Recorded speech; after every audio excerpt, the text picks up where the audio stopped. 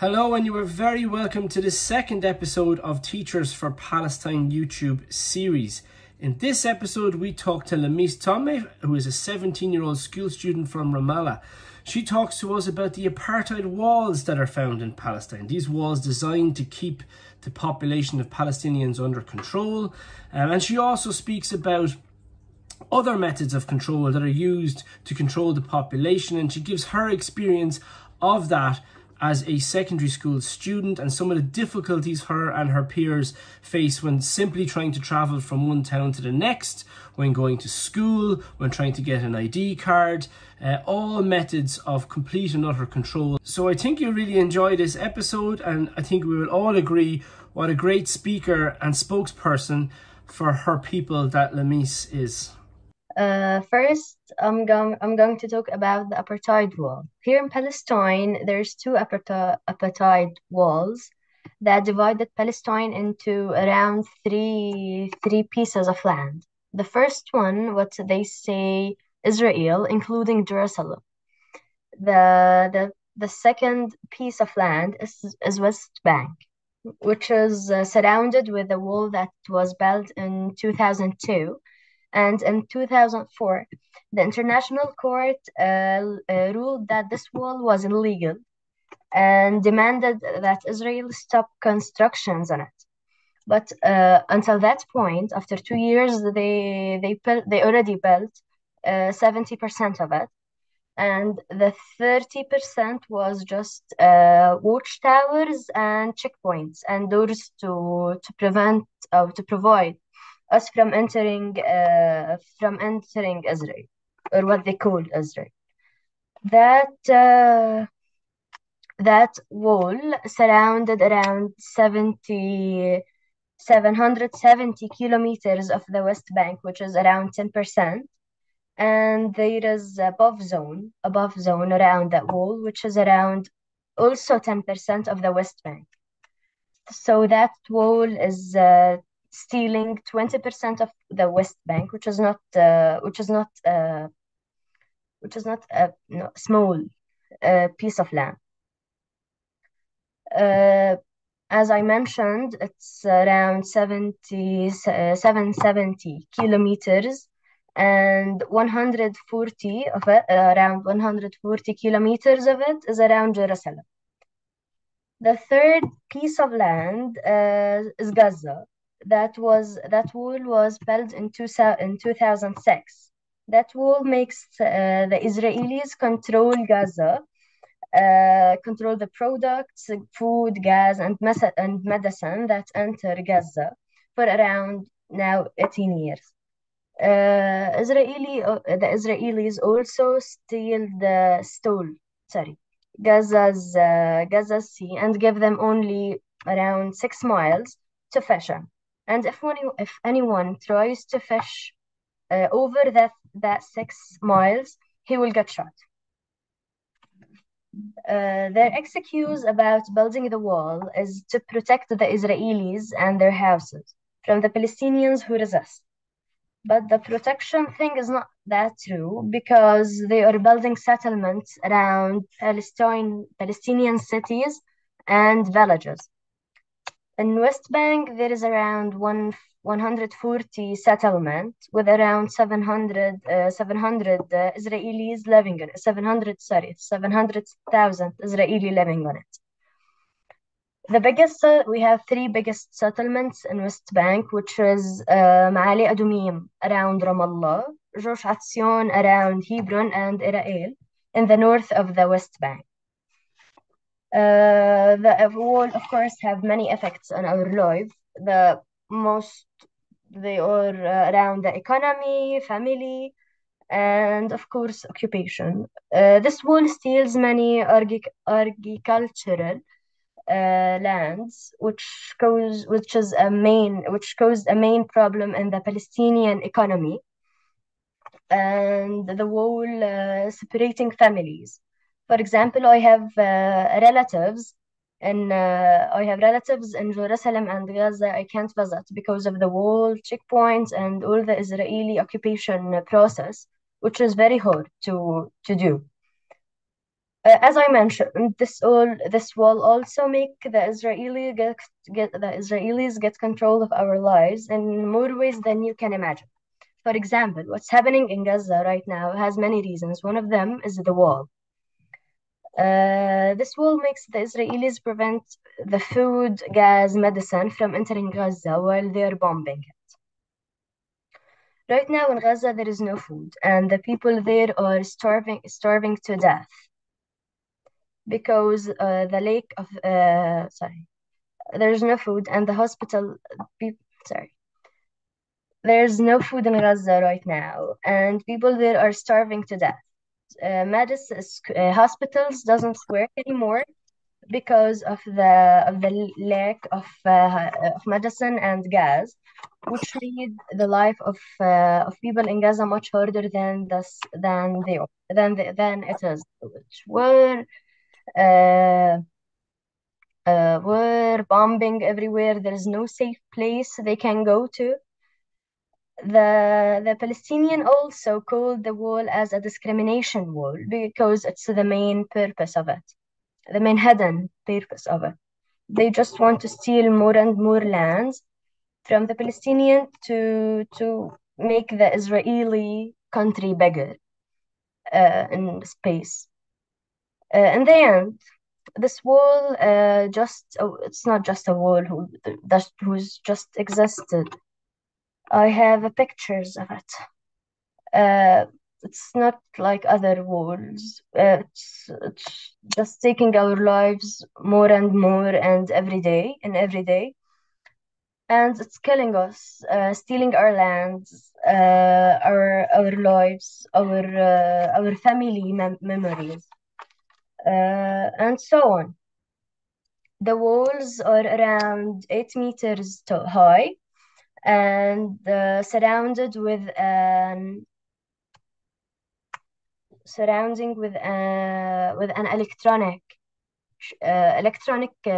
electronic devices that can kill you if you just go near them. With the person, he's not a person, with someone with guns that might kill you just because he was suspended, or he suspended that you were going near there. This is the watchtower I told you about. In that window, there's someone with a weapon who's also who has the order to kill any Palestinian get near it without any hesitation. That this women were trying to enter the what they call borders, but they can't do it. They're banned. We as a Palestinian doesn't and don't like the wall. It's ugly, so we draw it at it. This wall also in this picture, it's very old picture.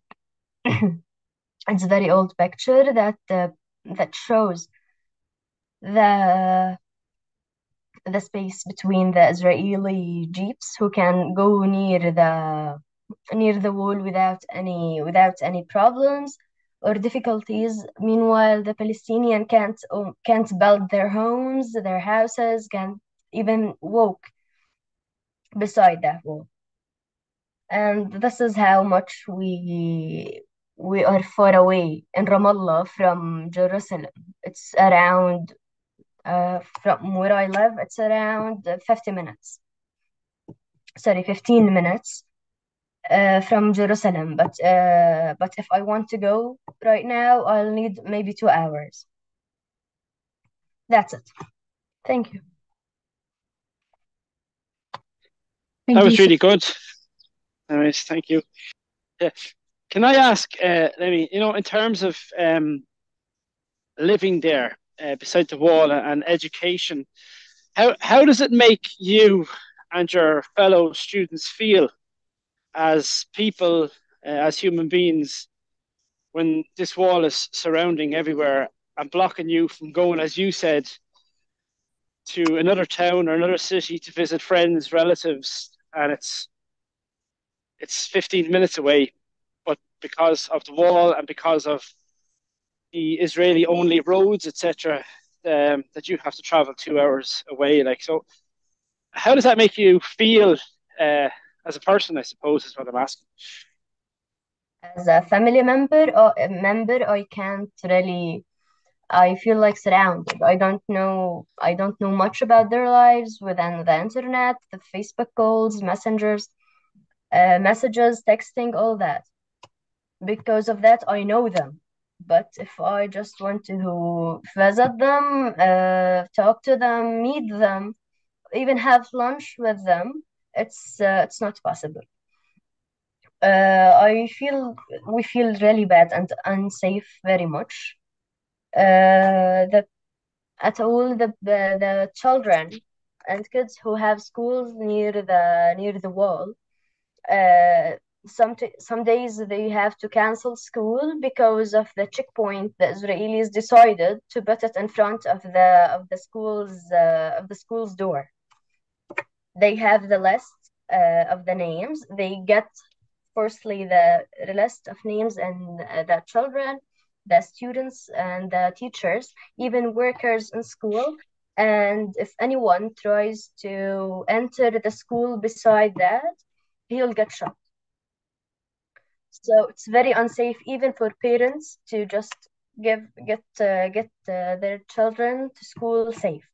And we're not talking about 10th grade, we're talking about first grade to ninth grade, who's very, very young. And that children get checked their bags, their clothes, everything. Then the person, he's not a person, the enemy who's standing there could decide if they can enter the school or not. So it's really unsafe to be right there, or to be anywhere around. Just another question there, Lamees. And when you described, yeah, and it was especially kind of shocking looking at that photograph of Jerusalem over the wall. And I think over here we sometimes forget how close these things are and how far away they are for you as well. So you said it's a 15-minute journey, but it takes 2 hours. Could I ask, what would that 2 hour journey be like? Like where do you have to go? What are the steps? Okay, first I have to go from my home to somewhere called Qalandia. It's a very huge checkpoint for the two cars and walking. You have to be an Israeli citizen to just go it by your car. We as a Palestinians have to walk, and we have many checkpoints, checks. Open your bag. When they are in a bad mood, get off your clothes. And if you said no or try to, no, I don't want to do that, you will get shot. So that journey is checkpoints, checks. We have a paper called تصريح. It's a paper that the Israelis give you that you have to show it to the person. He's not a person again, he's an enemy. To the person sitting in the checkpoint, and he could decide if you can go inside or not.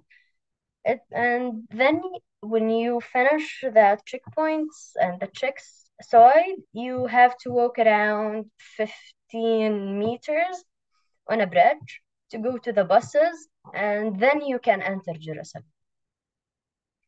Terrible. I'm very sorry you have to live under that. Would anyone else watching have any questions for Lamees?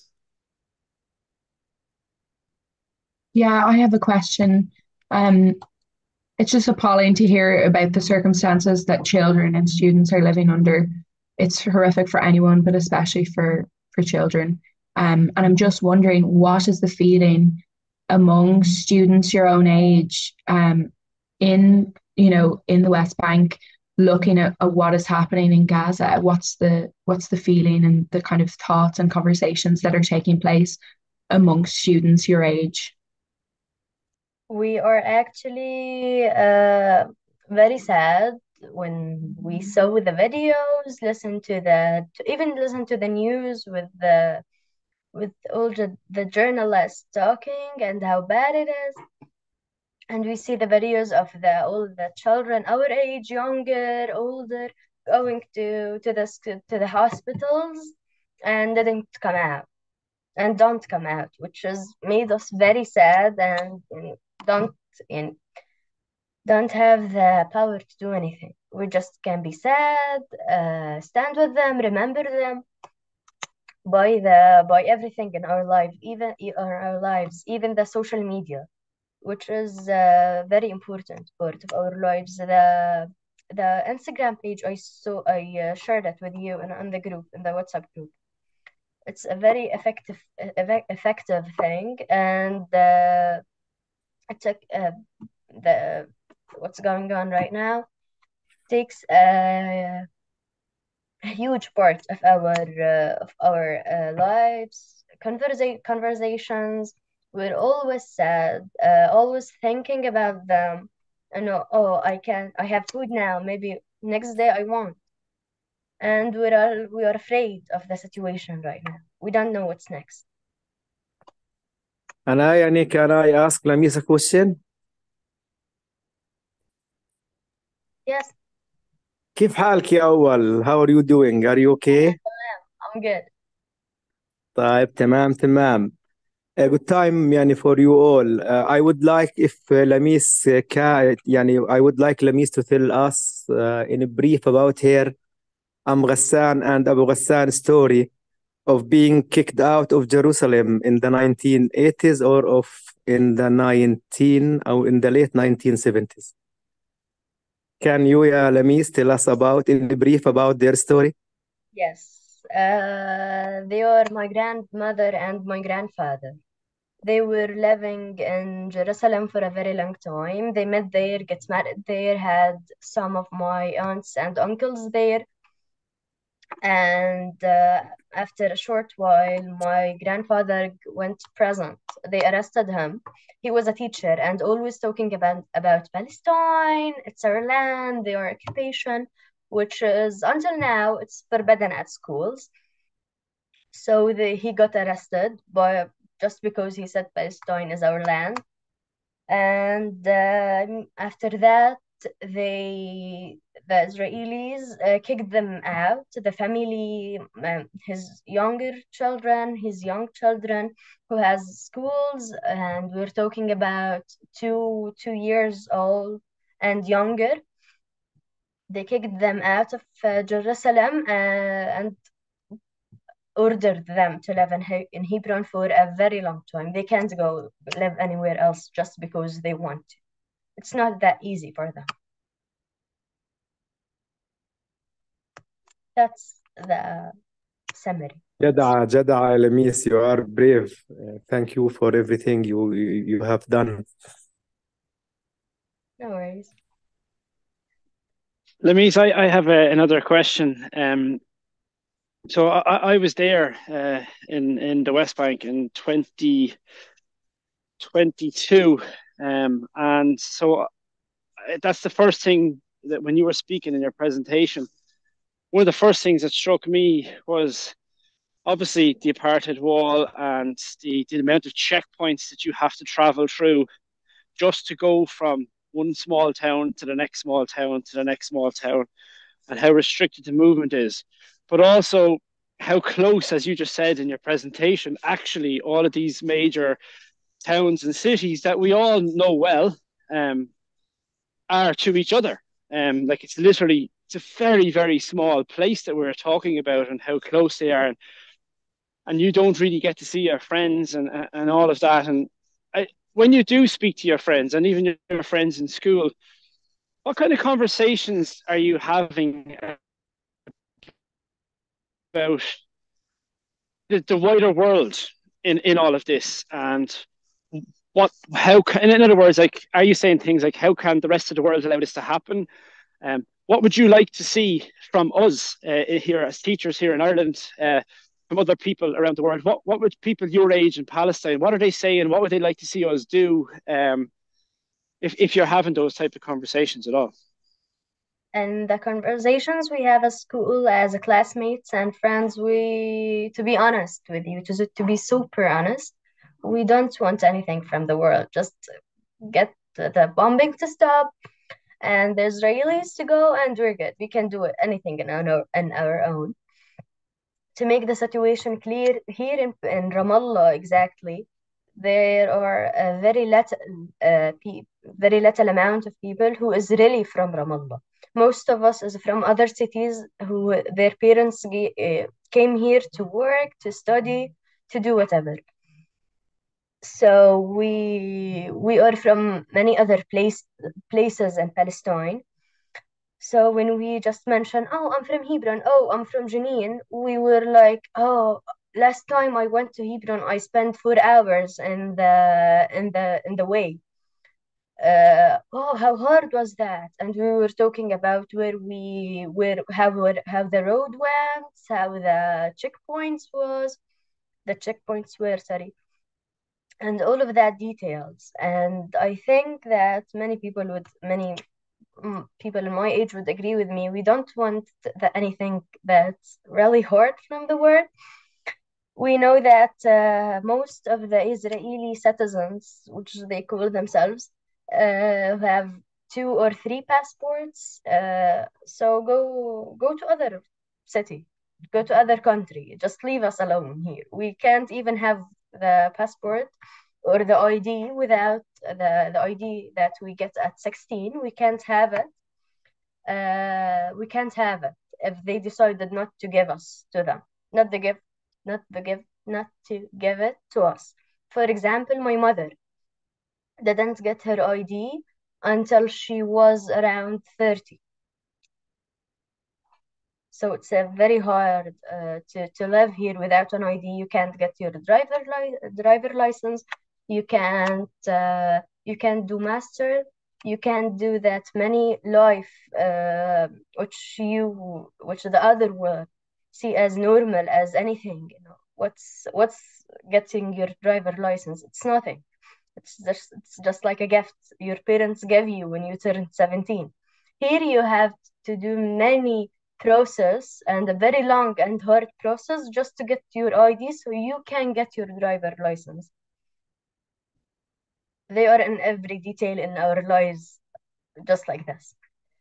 Even our school books, the way we have to go to school. For example, for around yesterday or the day before, they were in Ramallah, in the city I live in. So I had to go to school around 8:30 a.m. just to avoid meeting them in the street because I don't know what they are going to do. So I prefer to stay home, be late at school, and not lose my life.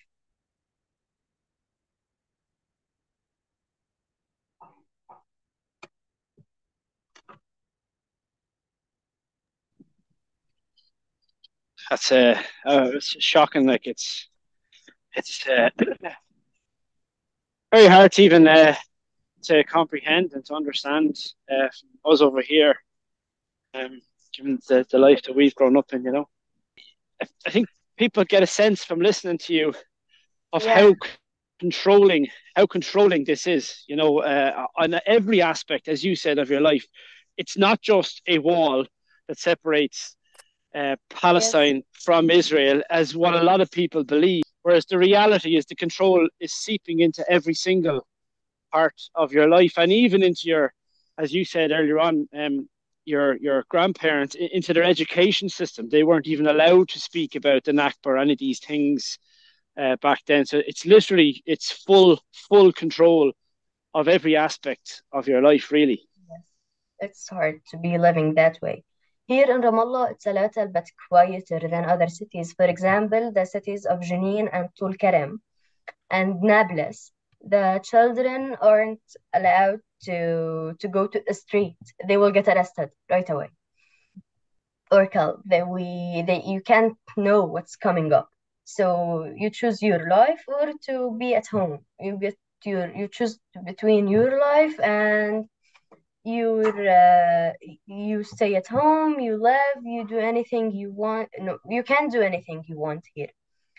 Uh, Today at 7 p.m. in the morning, where most, sorry, 7 a.m. in the morning, where most of the students just go to their schools, the schools on Tul Karam said that there is no more face-to-face education. It's only online, which can really affect our education. Lamees next year will be a university student. She told me once that she wanted to study law, to be a lawyer, so she can defend all of us against any kind of oppression.